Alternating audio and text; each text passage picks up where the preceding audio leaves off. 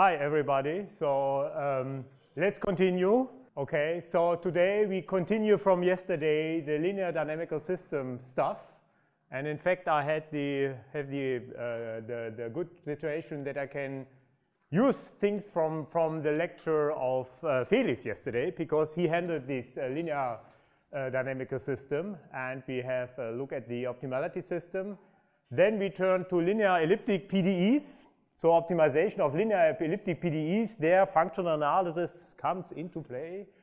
And then the combination of 1 and 2 is then the heat equation. So the idea is that I want to explain how to do PDE-constrained optimization for elliptic and for parabolic equation, and show you that 4 easy examples so that you can follow and have some idea how you can maybe proceed if you don't have the heat equation, but if you have also convection term. And of course, going to the nonlinear stuff is following more or less the same way, but you need more analysis to work through. Okay? So let's start. Okay, so we had this problem yesterday. Maybe you remember a bit. I try also to do. So, okay. So we have a quadratic cost. We have this linear system, A, B, matrices, Q matrix, R a matrix, R positive definite, Q positive semi-definite, and it is positive definite on the kernel of this A. We have this, yeah, that's it. Then the idea is we want to write this problem in an abstract form, in this form here. So I have here this equality constraint, and the equality constraint should describe what happens here in this ODE system. And the idea is then to introduce this mapping, this operator, with 2 components, because I have 2 equations here. The first one is this here, which is nothing else but putting the right-hand side to the left, so the differential equation, and the second one is the initial condition. So initial condition is then in Rn, so this all lives in Z. So it's in Rn, the second component, and the first one I write in L20T Rn. So it is a vector, so this is an equation with n components. And if I formulate it in this way, means I suppose that the ordinary differential equation is satisfied for almost all t. So it's some kind of weak formulation. Then y dot, this guy lives in H1, so that is my space for this y, for the state variable, and also let's also here, the x is now splitted in y and u. That is typically for these problems that we have a splitting of the optimization variable. Okay, and then I can write it like this.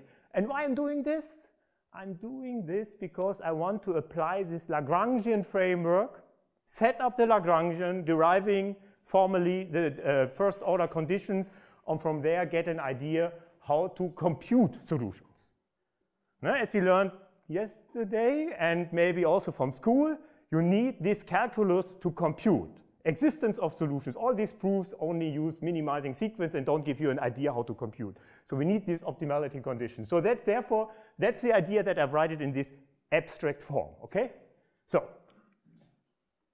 in our case, linear ODE, quadratic cost, this is a quadratic problem. So there's a unique solution of this problem. So from the, okay, it does not follow only from the convexity, but in this case, everything is from linear and quadratic cost. You get that there exists a unique solution. And here the spaces. So the state y lives in this space. So for each t, you have a vector y of t, and this guy lives in H1, 0t. So it's this. So, and the second one is the control. The control is on the right-hand side, this bu. This is a vector living with, here should be an m, sorry. Here should be an m. So m inputs for any time. And also there, this L2 shows you we have this for almost all t formulation. So Lagrangian. Lagrangian first term is cost. This is just the quadratic cost. And the second one here is this E of x in the inner product with this p variable. We had this yesterday, and I wrote here this. I'll be a bit faster here because we had this yesterday. This is the Lagrangian. You see, we have 2 Lagrange multipliers because we have 2 constraints. The number of constraints corresponds to the number of Lagrange multipliers. And if you look there, you also see this is here the weak form. This is the weak form of the ordinary differential equation. So if this guy is equal to 0, means that this here is equal to 0 for almost all t. No, that is behind this formulation. Okay, and there you see it's good to have that we are Hilbert spaces, so inner product, and we can argue from there. Optimality conditions in that case are as in the finite dimensional setting. So we have to compute derivatives of the Lagrangian with respect to the state, to the control, and to the adjoint. And the idea is then that we do this formally and then try to see what comes out, what are the equations, because this is only an abstract stuff. No? From there you don't see how to put it in a computer. No? So first we have to check what is this Ly, what is this Lu, and what is this Lp. And you see I'm starting from the end because that is the easiest part. This is the derivative with respect to p. And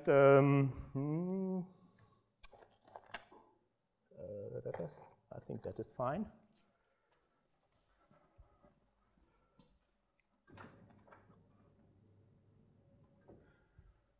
I said it also yesterday. So keep in mind, now derivatives are functionals.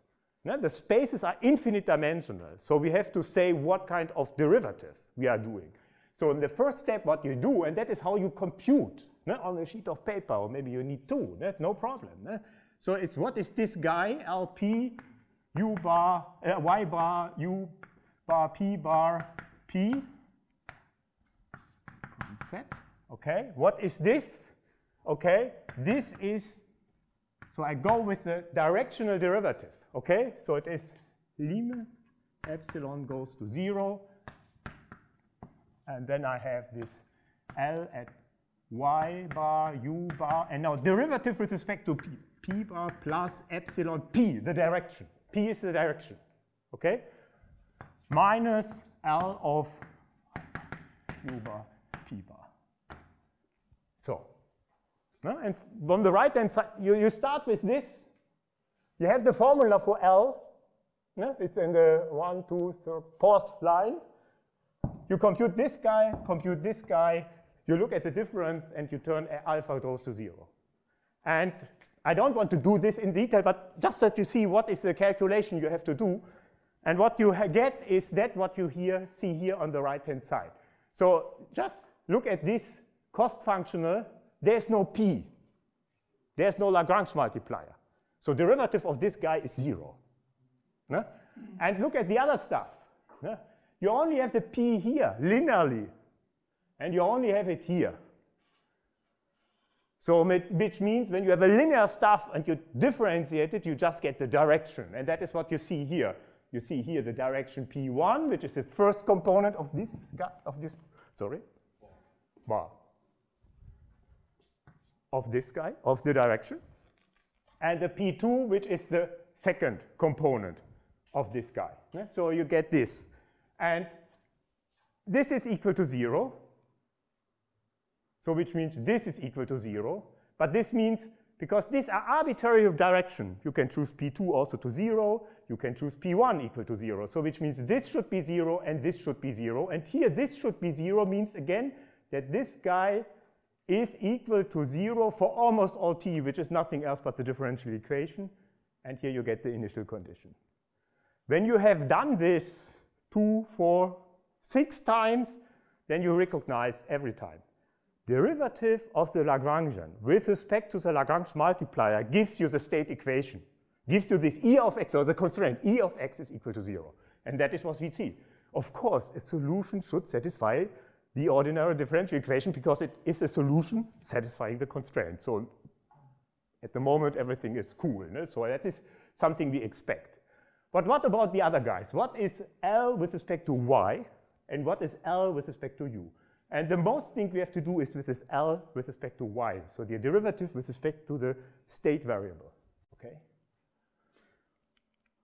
And this, in fact, you see it, and this leads to the so-called adjoint or dual equation. Sometimes also the state equation is called the primal equation because this is really the equation you are looking at. That is your constraint, the primal equation. And the dual equation is something which helps you to compute. We said it also for the finite dimensional optimization. The Lagrange multiplier is something which you don't see at the beginning. There was a minimization problem and there's only x.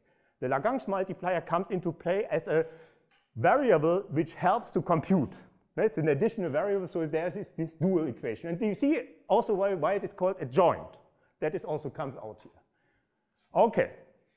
First line is just, if I did it correctly, just the Lagrange function again to see when we do the derivatives what's going on, okay?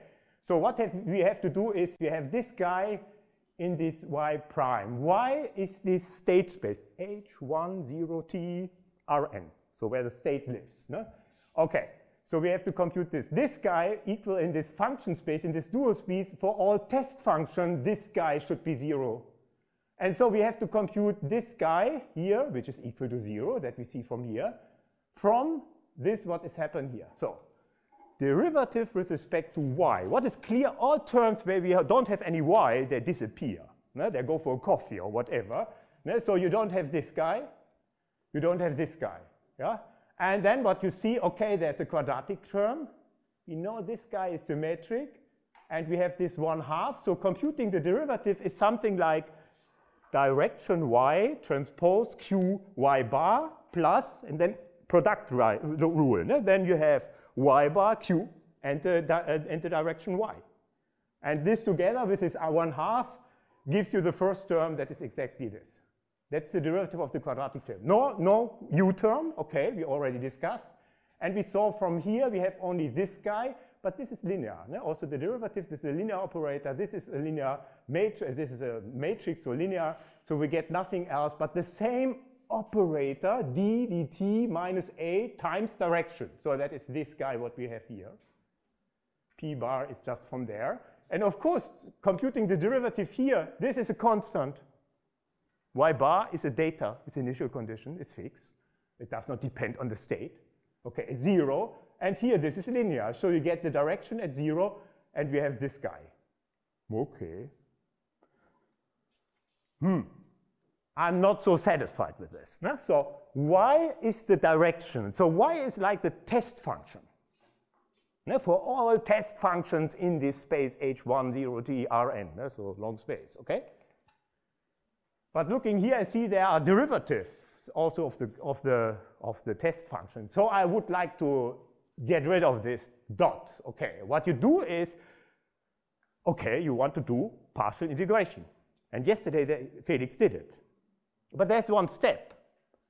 Formally, okay, you can go for this. From the functionality point, you have to be careful. This is my space of the test function. Okay, look here. So the first component is only in L2. It's not in H1. So if it is only in L2, it's not clear what is P1 bar point. No? Okay, what you do in that case is, and that is Felix mentioned it, you need something from variational calculus. Okay? So you have that the equation holds for all y in some space. That means also it holds for all y in a subspace of this y, of this H1, which gives you the chance to argue over distributional derivatives. That is the idea. And that is what is here. Aha, I take the C infinity functions with compact support. And when you remember a bit this PDE stuff, weak derivatives, then it is exactly this kind of Schwarz spaces where you work with, and then you try to define what is the what is the distributive derivative. I think that's right. Okay. Okay. Yeah? So, and that is what I did here. So I say this guy here, this guy, this is this kind of derivative which is defined when I take this space. And then the idea is this guy, this space, is a subspace of this, and it's a subspace of this. And even more, they are dense, which means any element here, you can approximate by a sequence in this space, which converges in the norm of y to this element. And that is what we use now. Okay, so I did this. In the next line, I put it here. So I say, okay, where's my equation here? I have this guy here and this guy. This I replaced by, now the dot is with P1, and we have the test function here. Then you see we have this AY transpose P1 bar.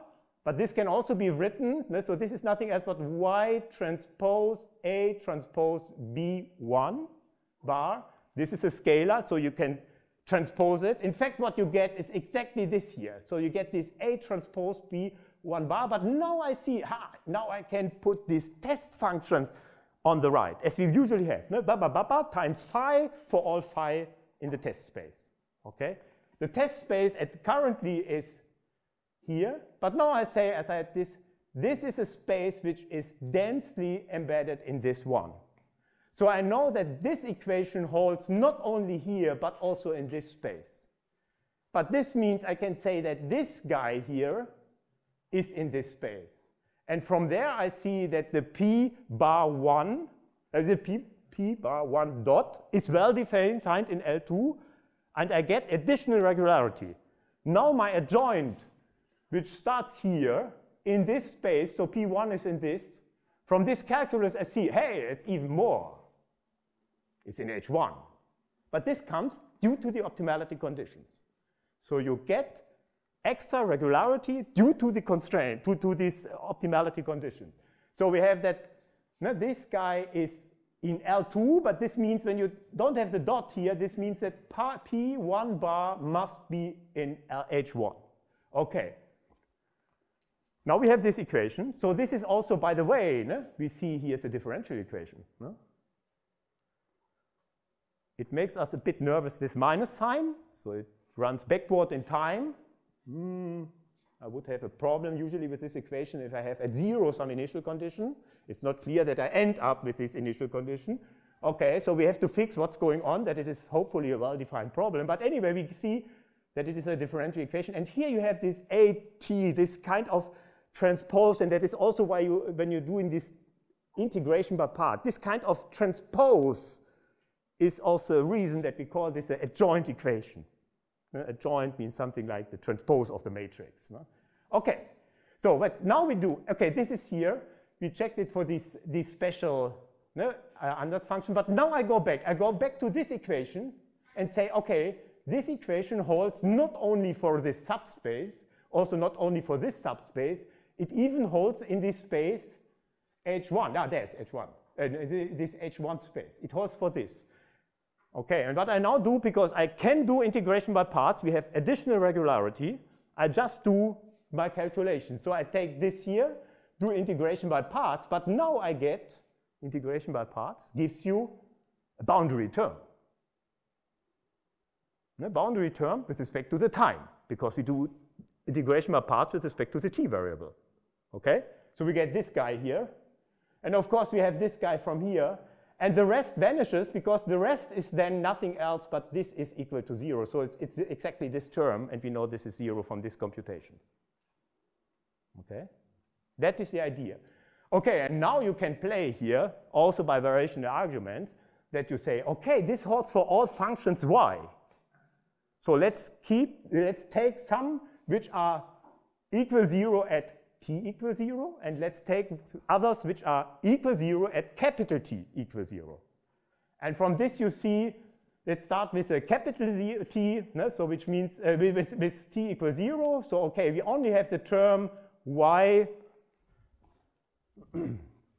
We have this 0 is equal, and now I have this boundary term. I have y capital T transpose P1 par of t, plus the 0 term, t equals 0 is 0, and the term y0 transpose P2 is also 0.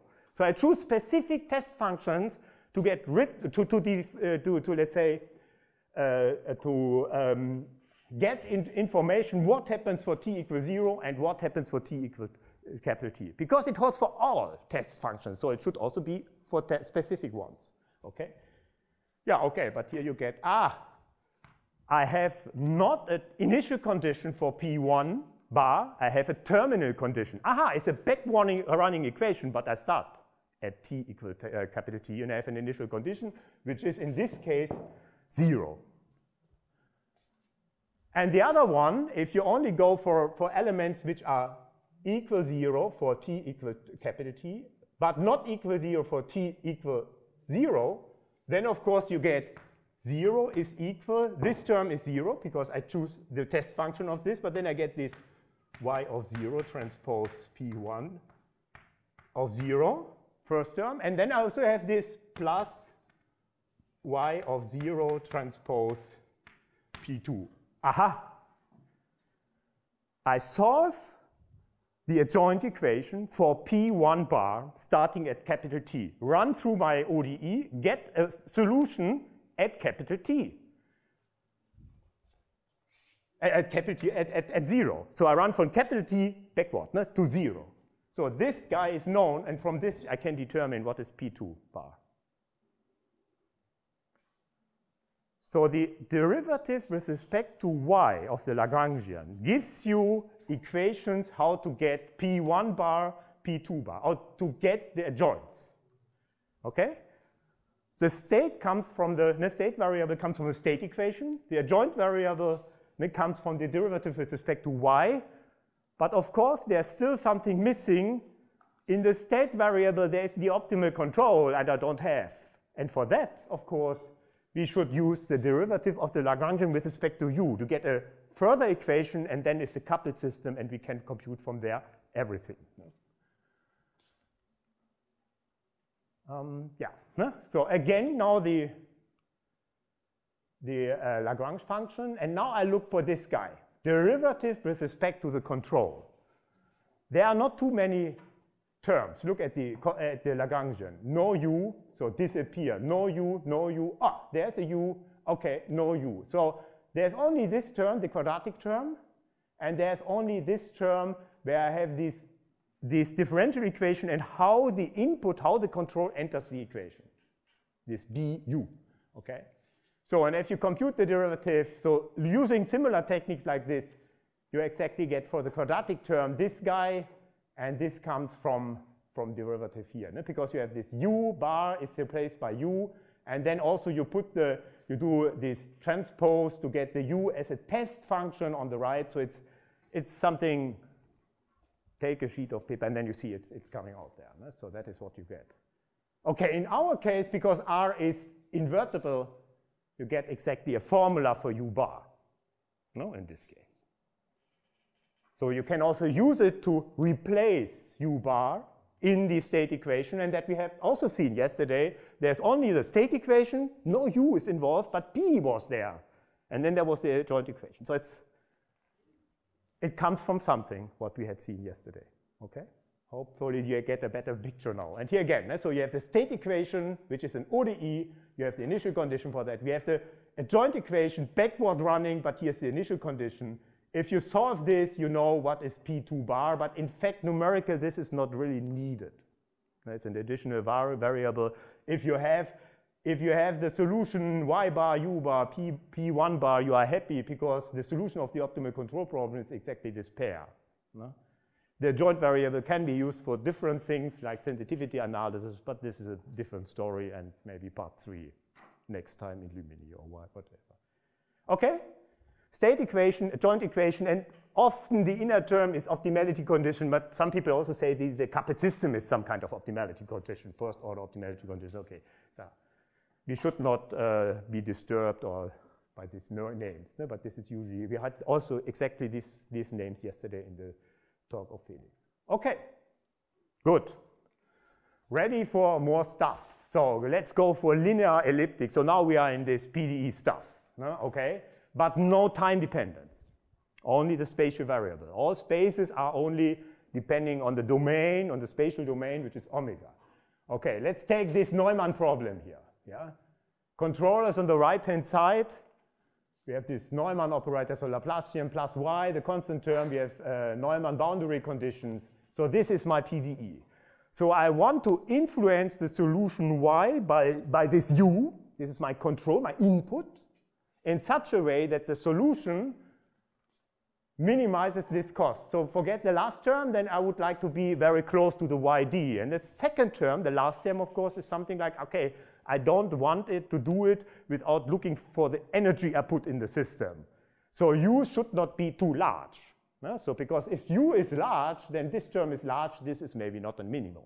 So it should be balanced, and there's still this sigma which gives you the chance to balance. And then yesterday I also mentioned it is more like a multi-criteria optimization problem, and what you are doing there is nothing else but the so-called weighted sum method, where you sum all cost functionals and you put a parameter sigma, and that is the idea. But this is also a different story, but this is more the theory behind maybe.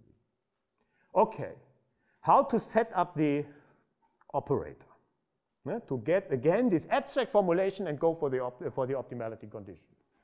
Okay. So if you have this E of x, this is defined. Okay, let's have a look. So it's from x to v star. Well, what is this v prime? V is, okay, the solution space. Okay, we are discussing weak solutions, H1. Now we are interested in a weak solution. So the solution space is this guy, and of course the adjoint, the prime, the dual space is nothing else but H1 omega prime. What is this x? So I would have a look. This x, is it written? Yeah, this is v times u. Ah, okay, we have this pair. X is equal y and u. Y is the state, y is in H1, and the control on the right-hand side, I suppose it's in L2. Take care, everything are Hilbert spaces. That is an essential point here. No? Okay. Then define this operator in such a way that you know from weak formulation. Yeah? Look at this guy here. Okay? If you set this guy equal to 0, you get exactly this. So you put this term on the other side, you get this. This is nothing else but the weak formulation of this here. No? And now you see that this is the idea that I go for this Neumann boundary conditions. If I take Dirichlet conditions, then you have additional equations. Sometimes you can put them in the space, but if they are not homogeneous, then you have to take care. Then you get additional constraints. And okay, technical stuff. The idea here is how to enter this field. Okay, so let's try to use this natural boundary conditions. Natural also means here they can directly be included in the variational form. We only have one equation for E. There's not a E1 and E2 at the moment. We only have E is now equal this guy. If E is equal this V equal 0 in V prime, this means that this guy is equal 0 for all test functions, but this is nothing else but the weak formulation. And so I have here the operator, the abstract formulation of minimize this cost functional, often it's called the tracking type cost function because you want to track y to yd, such that the weak formulation of this elliptic PDE is satisfied. Okay, super. Again, the problem. No? Now I write not this E so that you see more the structure of the specific problem we have in mind. And now what you can do is, that is often done in optimal control, that you introduce a solution operator, because we have a specific solution, a specific property which we have not used in the finite dimensional stuff. In the finite dimension it's more general. So we have this x variable, it consists in a pair, so y and u. And what we get from this equation, but also from the ODE, is for each fixed u, there exists a unique solution. So if you know u, y is given. So in some sense, y is a dependent variable of u. You can get rid of this. You can get rid of this, and this is done by this formulation that you say, okay, y is a function of u. I have here some operator, some solution operator. We saw it also already. So there's a solution operator. Give me the control. I solve the equation, so this weak formulation, then I get the state. And if I put this in the equality constraints, I have exactly this. But if I know that this is already the unique solution, so this is equal to 0, so the constraints are automatically satisfied. Okay? And then the problem is just, okay, I take a cost function, a so-called reduced cost function. It's only defined in the control, but now the pair here is only state of u and u, so the variable is only the u. And so my optimization problem is like this. Looks easier. No? It's an unconstrained problem. What is the optimality condition? Gradient equal to 0, also in the infinite dimensional setting. What is the problem? Usually everything what makes things easier comes with some Bad news. The derivative is much more involved. When you compute the gradient of this, guys, you get inner derivatives. Y of u is a function of u, has also to be computed. Okay, it can be done, but just I want to show that computing the derivatives is not an easy task. At the end, you see you don't earn much. It's only more dependent on, for example, the number of unknowns. Here, u is also very big.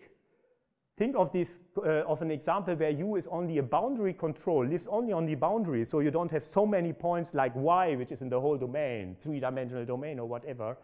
Then it's better to consider this problem because u is low-dimensional, and you get, especially when you go for optimization methods, it's better to have this low-dimensional u and evaluate it. But it depends. Sometimes it also depends what is available in your group.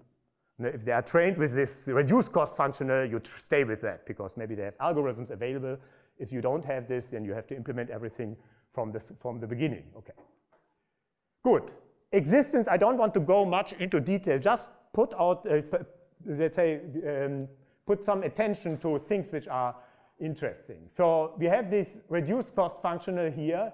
S is in our case a linear and bounded operator because this Neumann problem is fine. You can bound the solution for every u. Everything is fine. From this, usually you can argue taking minimizing sequence. But the essential point is now, remember the finite dimensional case. We look for the bounds of the control. So we have the sequence in u, n, and we want to have bounds. In our case, now u is a variable in a Hilbert space. So what you only get is weak convergence of a subsequence. So we have to have this weak convergence stuff. And going to the limit in the cost functional is now a little bit more delicate because you need that there is continuity with respect to the weak topology. Of course, you can play a bit. In fact, you only need this kind of conditions, so weakly lower semi-continuity, which is satisfied for norms. But if you have a different cost functional, take care at that step. The other point, we had this question yesterday. Why this control sequence is bounded? This is only due to the fact because we have this term. It comes not from this. Definitely comes not from, here's only an L2 norm, not an H1. So the boundedness comes from this, which means if sigma is equal to 0, nothing works. Sometimes you see optimization problems where they have sigma equal to 0, but then take care, maybe they have the u belongs to a subset, and this subset is bounded. Then, of course, you can argue from there. Suppose you have lower and upper bounds for the control, then from there you get also that the sequence is bounded. But if you don't have constraints on the control, and you don't have this term here, it may happen that u runs to infinity in the norm in order to get a y which is very close to the yd. It's not clear from the mathematical point, just to have this. No? Okay, so funny. No? I like this, so that they will play with his function analysis and the PDE world and the optimization. So, okay. Yeah, optimality conditions. Yeah, the same as, and that is, now we can play the machinery. Yeah, again, okay, we have to check this regularity, but as a present or today, it's done. You can check that there exists Lagrange multiplier satisfying this condition here. Okay, so again, it looks like in the previous case, we don't see the elliptic PDE here. It's abstract. We have the Lagrangian and the derivative. This is y, u, and p. It looks like for the ODE case. You don't see the structure here anymore. But of course, when do we see the structure? When we compute these derivatives. And we hope that then the structure comes into play and we get, what do we expect? State equation, optimality condition, a joint equation. Okay? And that happens. That happens. So again, as in the previous, we compute the derivative with respect to the p variable, the adjoint. What do we know already? We expect that we get the state equation. Not derivative with respect to the Lagrange multiplier. Look at this guy. Compute the derivative with respect to p. There's no p, there's no p. You only have it here. So p bar, everything is linear. You just get this guy. This guy is equal to this, and you see, this is a weak formulation. This equals 0 is nothing else but the weak formulation of this. Okay? Take a time to read. If you are not in this business, it's clear that maybe yours, but follow this idea, what we have also for the previous application. So you get the state equation, you get the constraint, E of x is equal 0. That is what you get from the P derivatives. Huh? Then it's also interesting, okay, we know there is this solution operator, okay? So if you have the U, this Y of U is nothing else but the solution of the state equation for this given U, then you see that this guy here, this guy, we infer from this guy is equal 0. That is what we have solved here. And this is equal, no, vice versa. So that is not. The derivative of this guy here is this, okay? If instead of the y bar, you plug in this guy, which means the solution, exact solution to that, it's also clear that this term disappears. So what happens is this guy is also 0. We will need it later. We will need that, okay? So the derivative of the Lagrangian with respect to the adjoint is equal to 0 when I plug in here the exact solution or the weak solution to the U I have here. And it comes directly from this guy, should be 0, because y of u is the weak solution of the problem, so this is equal to 0. Okay, just keep in mind that this guy is, we come to that later. It's not, okay, continue optimality condition. P, y. What happens when we compute the derivatives to y? Okay, let's check. No u-term. U-terms cancels out. We only have this term, okay, quadratic. This gives you this. Yeah, it's like this 2 times, there's a half missing. There's a half in front of that. So 1 times 1/2, this guy times direction is this. Here we have also, here everything is linear, so the y bar has to be replaced by the direction. Here's y, and here we have the y bar direction here. Okay, from here to here I just change, there's no partial integration, I just change the ordering. It's nothing there, it's not, no mathematical stuff I'm applying here, just change the ordering. So this is the same than this. This is the same than this, and this I put here. And now you see, okay, this guy equal to this. This is also a weak formulation of an elliptic PDE. This is again a formulation of the elliptic PDE. And if you look for this first beginning part here, it is very similar to the, not it's not very similar, it's the same as for the state equation. In fact, it turns out after some, when you, it's nothing else but this. Take this and derive the weak formulation for that equation. It's exactly this equal to 0. And so this equation here is then the adjoint equation. In this case, we see that we get more or less the same differential operator, but what is behind is that the differential operator, the elliptic operator, is symmetric. And therefore, the transpose is the operator itself. So here we don't see this adjoint, because it's the same. If you have an advection term, it would be different, okay? Okay, this here is again the weak formulation. Look at this here, equal to 0, but instead of this p bar, I take the p which responds to the control u. What do I mean with this? There is this y here. No? So here, I can plug in not some y here, but I can plug in the y which corresponds to a given control. Give me a control. I solve the state equation. I put this in here. This gives me a right-hand side, and I solve the adjoint equation. And I see this is equal to 0. Also here we get some information for the Lagrangian. If you don't get it now, it's not a problem. This is not the major point. But what I want to say is here that we get some equations for the Lagrangian. Okay. Derivative with respect to u. Okay. We have this is the Lagrangian. With respect to u is only this term and is only this term. Okay. Here's the quadratic term. What you get is exactly this. Sigma times u bar times direction. And this term is linear in u bar, so in u. So u bar p goes to directions times p bar. This is optimality condition equal to 0. So this guy is equal to 0. You can write this in this form. So u is like a test function here. And now you also recognize this is nothing else but an L2 inner product. You can write it like this. Okay. So that is interesting what you see here. So you see that here's some guy living in the space U, whereas here you have this functional defined in U bar. Now, in this case, you can write it in this form that you can replace this by, let's say, there's something like you're in the direction of Ries's theorem, that you see this guy is nothing else but the Ries representant of this derivative here in front. Okay, but this means equal to 0 means this guy is equal to 0, and this is nothing else but this. Again, we get the formula for the control. Now, remember, in the previous case, u is equal. There was also this 1 over sigma. Then there was this r inverse. And that is what you get also, that is here. There's no r because we don't have this r here with the u, and we don't have a b in front of this guy here. So therefore, this formula here seems a bit easier. But again, you can do this, take the state equation and replace u bar by this formula. And then you take the joint equation and you are ready. And as I said here now, from this you also see that the gradient can be written like this. And gradient, I mean the Riesz representant of this guy here. This is important in the application when you go with numerical methods like gradient method. Then it's like this. You add in the iteration uk.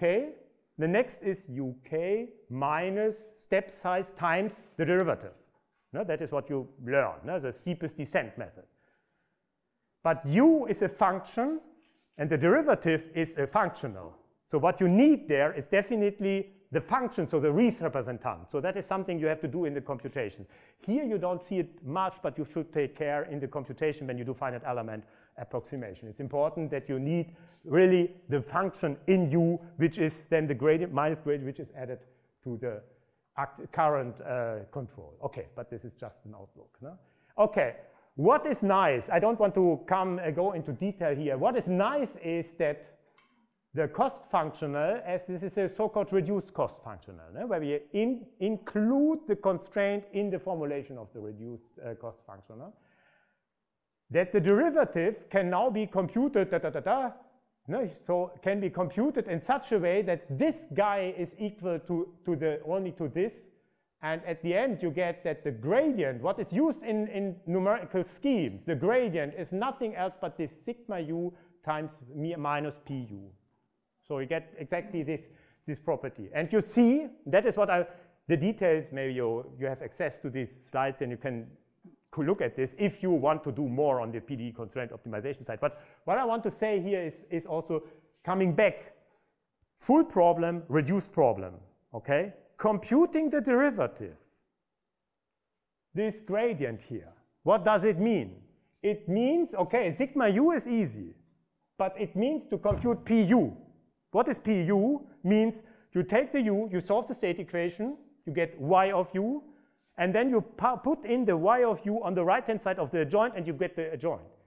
So in fact, you have, again, the coupled system. So also with the reduced ansatz, you have to solve the state and the adjoint to get the gradient. You don't earn much. So they are equivalent, of course, and though you have to do the work, no? Of course. Okay. Here again, I have this, the system, state equation, and so on, optimalities, the conditions, adjoint, and you can do the reduction. Okay. So I have 1 minute for the heat equation. Yeah, okay, now, what I should do is this. Okay. So what I had in mind was to do with you here this problem. So the same cost functional, but now I have also an integral over the time, and I have the heat equation control on the right-hand side. So similar to the previous one, I have Neumann here, but now I have also the initial condition. And what I want to point out is then you follow again the same ideas by mixing both. Okay, what do I mean mixing? Just I put in these things. I also want to get this to go for the optimality system. What is this now? Okay, as for the elliptic case, this can be put in a weak formulation, and you see it here. This is a weak formulation of the heat equation. Time derivative, here's the Laplacian, the weak formulation. We have the u phi, which comes from here. So that is the weak formulation of the heat equation. But as for the ODE case, we now have an initial condition, and this gives you a E2. So similar as for the ODE case, you have a second component. So the analysis is mixing now both things, because you have like the elliptic weak formulation and you have the initial condition. So you think, okay, maybe I'm a bit prepared. Yes, you are. Yeah? So what is then, okay, this is the reduction. So what I wanted to say is these things, yeah. You have this optimality system, and then you go again with the calculus. So you have this is now a bit longer, but as in the ODE case, you have this term, And as in the PDE case, you have this plus the time derivative. That's very similar. Everything is linear. So the analysis is really similar. Derivatives with respect to P gives you the Week's formulation of the heat equation. No? Derivative of this gives you the coupling between U and P. And derivative with respect to Y gives you the adjoint equation.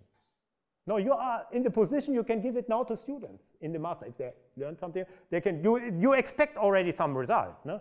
Okay, is it this what you expect? Yeah, here's the optimality system. Yes, what would you expect? Derivative with respect to P gives you the state equation. Okay, the optimality system is, okay, here is the heat equation.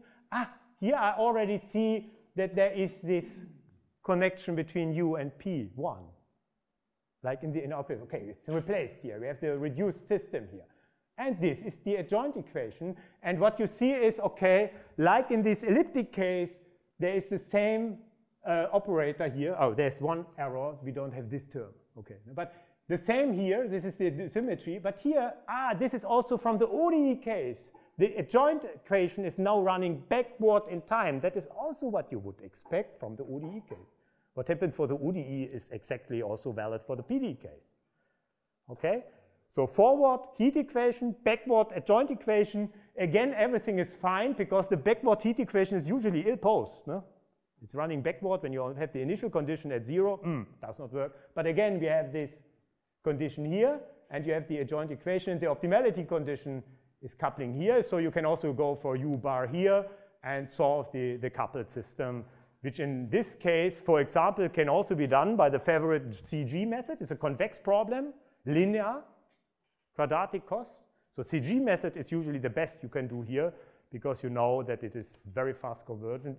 Gradient method is not so meaningful because it's not using this convex structure and the linear quadratic functional behind. No? I think that's it.